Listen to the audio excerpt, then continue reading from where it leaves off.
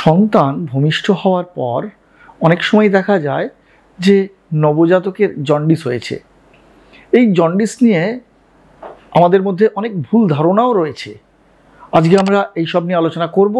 আজকে আমরা পাশে পেয়েছি বিশিষ্ট গাইনোকোলজিস্ট ডক্টর সুচেতা মুখার্জিকে। নমস্কার, আমি doctor Sucheta Mukherjee, consultant gynaecologist and obstetrician, Uttarpara, the care nursing home.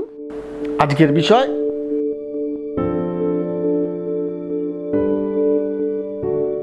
ABO incompatibility. এগুলো সবই হচ্ছে ব্লাড গ্রুপ, A একটা, B একটা, O একটা আর AB একটা। ঠিক আছে, এই চারটে ব্লাড গ্রুপের ভ্যারিয়েশনসের মধ্যে মানুষের ব্লাড গ্রুপ থাকে। এবার আমাদের প্রেগনেন্সি জনিত যেহেতু একটা হাজব্যান্ডের একটা গ্রুপ, মায়ের একটা গ্রুপ, ন্যাচারালি যে অফস্প্রিং বা সেকেন্ড জেনারেশন হচ্ছে যে তার যে একটা গ্রুপ আসছে, কখনো কখনো কোনো মিসম্যাচ অফ ব্লাড গ্রুপের জন্যে যেটা হয়, লিভারে যে হিমোগ্লোবিনটা থেকে লাইসিস হয়ে মানে বিভাজন করে সেটা বিলিরুবিনটা ভেঙে যায় এবং এই বিলিরুবিন শরীরে যখন বাড়তে থাকে তখন বাচ্চাটার জন্ডিস হয়। এটাকে বলা হয় ABO ইনকম্প্যাটিবিলিটি।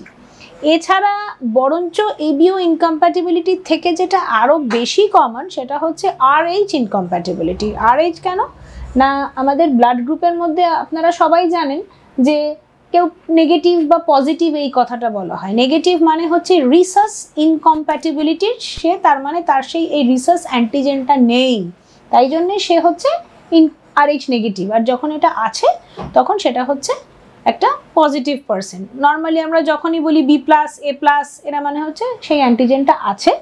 এবং যখনই হাজব্যান্ড ওয়াইফের একটা মিসম্যাচ অফ রিসাস অ্যান্টিজেনের যেটা হয় সেটাকে RH ইনকম্প্যাটিবিলিটি বলে এবং সেটা থেকেও জন্ডিস তৈরি হয়।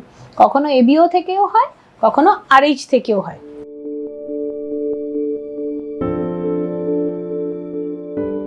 কোনো জিনিসগুলোই প্রাথমিক অবস্থায় প্রেগনেন্সিতে নিয়ে কোনো অসুবিধার সৃষ্টি করে না, এগুলো সবই হচ্ছে শেষের দিকের ব্যাপার।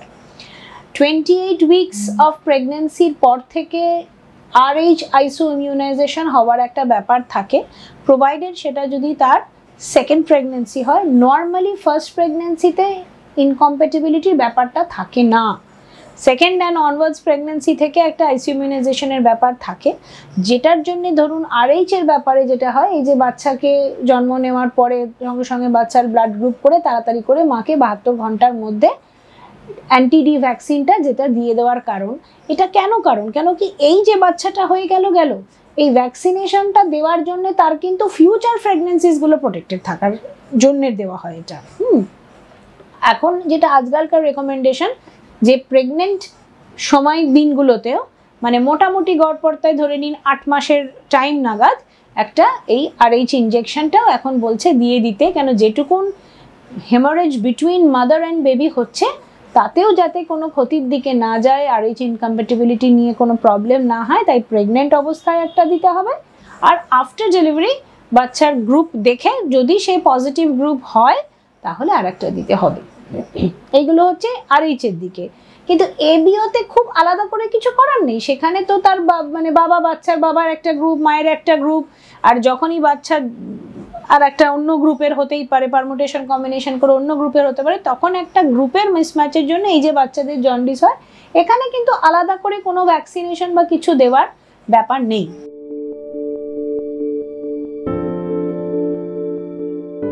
প্রথম এই মিথটা যেন সবাই মাথা থেকে ঝেড়ে ফেলে, যে মাঝে মাঝে আমি যেটা শুনতে পাই পেশেন্টদের একটা ভীষণ কনসার্ন বাচ্চা নেওয়ার আগে বা এসে গেছেতে যে আমরা হাজব্যান্ড ওয়াইফ সেম ব্লাড গ্রুপের, কোনো ক্ষতি হবে কি? এটাতে কিন্তু সত্যিই কোনো ক্ষতি হয় না, মানে একেবারেই কোনো ক্ষতি হয় না যে হাজব্যান্ডেরও A পজিটিভ, ওয়াইফেরও A পজিটিভ, তাহলে কিছু প্রবলেম এসে যাবে। জানি না কেন এটা তথাকথিত সমাজে সবাইকে এত ভারাক্রান্ত করে, কিন্তু এটা নিয়ে টেনশন করার কিছু নেই।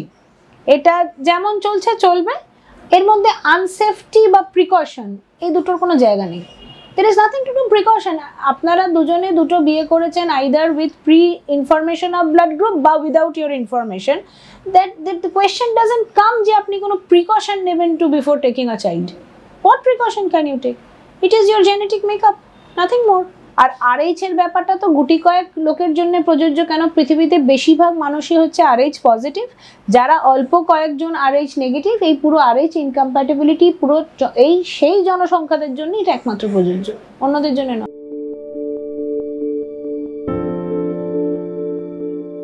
প্রথম প্রেগন্যান্সির বাচ্চা ইউট্রাসের মধ্যে থাকাকালীন তার জন্ডিস হওয়ার কথা নয়। থাকাকালীন যখন একটা বাচ্চা জন্ম নেয় তখন যদি প্রথম 24 ঘন্টার মধ্যে তার জন্ডিস হয় কোনো কারণে, যে কারণেই হোক না কেন, দ্যাট ইজ প্যাথোলজিক্যাল জন্ডিস, মানে এটা অসুখ, এটা রোগ, এটা আনকমন। কমন কোনটা? একটা বাচ্চা জন্ম নিল, তার 3 থেকে 4 দিনের মধ্যে তার জন্ডিস হতে শুরু করলো, এটাকে আমরা বলি ফিজিওলজিক্যাল জন্ডিস। এটা অনেক বেশি কমন এবং এটা অসুখ নয়। এটা কি হয়, বাচ্চার যে ফিটাল সার্কুলেশন আর বাচ্চা যে হয়ে যাওয়ার পরে সার্কুলেশন দুটো আলাদা হয়। এই যে বাচ্চা হয়ে গেল, এই যে তার সার্কুলেশনটা চেঞ্জ হয়ে যাচ্ছে ফিটাল থেকে নর্মাল বেবির জন্যে, তখন ঝপাঝপ করে বিলিরুবিনটা হিমোলাইসিস হতে থাকে, হিমোগ্লোবিনটা বিলিরুবিনটা বাড়তে থাকে, একটা সাময়িক ট্রানজিয়েন্ট রাইজ অফ বিলিরুবিন হয়, সেইটাকে আমরা বলি ফিজিওলজিক্যাল জন্ডিস। এবং that is only time limited, হয়তো 3-4-5 দিন থাকে, তারপরে আবার সেলফ লিমিটিং ভাবে কমে যায়। এবং এটা নিয়ে ভয় পাওয়ার, দুঃখ করার, কান্নাকাটি করার খুব কিছু প্রয়োজনীয়তা একেবারেই নেই। অসুবিধা হচ্ছে যদি প্রথম জন্মের 24 ঘন্টার মধ্যে জন্ডিস হয়, which is very very rare, they are diseases.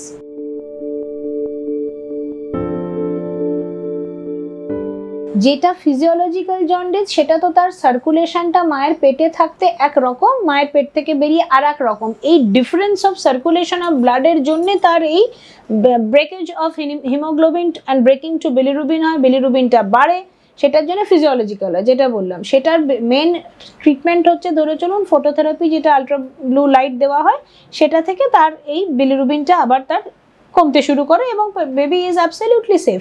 তাকে শুধু ওই ফটোথেরাপির লাইটে রাখা আর ব্রেস্ট ফিডিং যেমন চলে, এখানে কিন্তু তথাকথিত কোনো ওষুধের কোনো রোলই নেই। ওয়ারেস যদি প্যাথোলজিক্যাল জন্ডিস হয় তাহলে কিন্তু সেটা অফ কনসার্ন, যে বাচ্চার কেন জন্ডিস হলো, তার কোনো ইনবর্ন লিভার প্রবলেমস আছে কিনা, কোনো মেটাবলিজম প্রবলেম আছে কিনা। এবং এই জন্ডিসটা খুব চট করে ব্রেনে এফেক্ট করে, খুব চটপট বেড়ে যায় বিলিরুবিন লেভেলটা, তখন কিন্তু রীতিমতো বাচ্চা একটা শারীরিক খারাপ বা needs a proper NICU setup and a proper workup, and they are very less, এটা কম। বাচ্চা একবার যখন হয়ে গেল অফিসিয়ালি সেটা পিডিয়াট্রিশিয়ানের দায়িত্ব। কোনো গাইনোকোলজিস্ট বা অবস্টেট্রিশিয়ান বাচ্চা হয়ে যাওয়ার পর নিওনেটাল দায়িত্ব নেবে বা নেয়, এটা নট অ্যাকসেপ্টেবল, কেন কি সেটা তার সাবজেক্ট নয়। সুতরাং নিওনেটাল দেখবেন হচ্ছে পিডিয়াট্রিশিয়ান বা নিওনেটোলজিস্ট যে নামেই ডাকুন। নর্মালি যেখানে বাচ্চা হচ্ছে সেখানে phototherapy is a basic unit. Every hospital should be equipped with that, যে আমার কাছে একটা বাচ্চা হলো 3 দিনের দিন সেই বিলিরুবিন যদি তার 12, 14, 15 সব থাকলে আমি যাতে তাকে সুস্থ করে বাড়ি পাঠাতে পারি। এবং সেটা তত্ত্বাবধান কিন্তু অবশ্যই পিডিয়াট্রিশিয়ানকে করতে হবে, এটা গাইনোকোলজিস্টের তত্ত্বাবধান করার তো বিষয় নয়।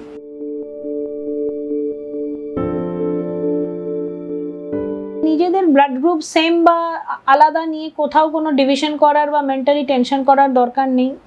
Physiological jaundice is quite common and it is more common with mother's with O positive blood group. সুতরাং 3rd ডে বাচ্চার যদি বিলিরুবিন রাইজ হয়ে থাকে 3rd বা 4th ডের মধ্যে, সেটাকে দেখে প্রয়োজন হলে সেটাকে আমরা নর্মালি 12-13 এরকম হলে তবেই ফটোথেরাপি দিতে বলি। সেটা নিয়ে লোকের একটু কনসার্ন থাকে, কেন কি অ্যাডাল্ট বিলিরুবিনের নর্মাল লেভেল হচ্ছে 1, ওয়ারেস বাচ্চার কিন্তু নর্মালটা আপনি ধরে চলুন অ্যাটলিস্ট 12।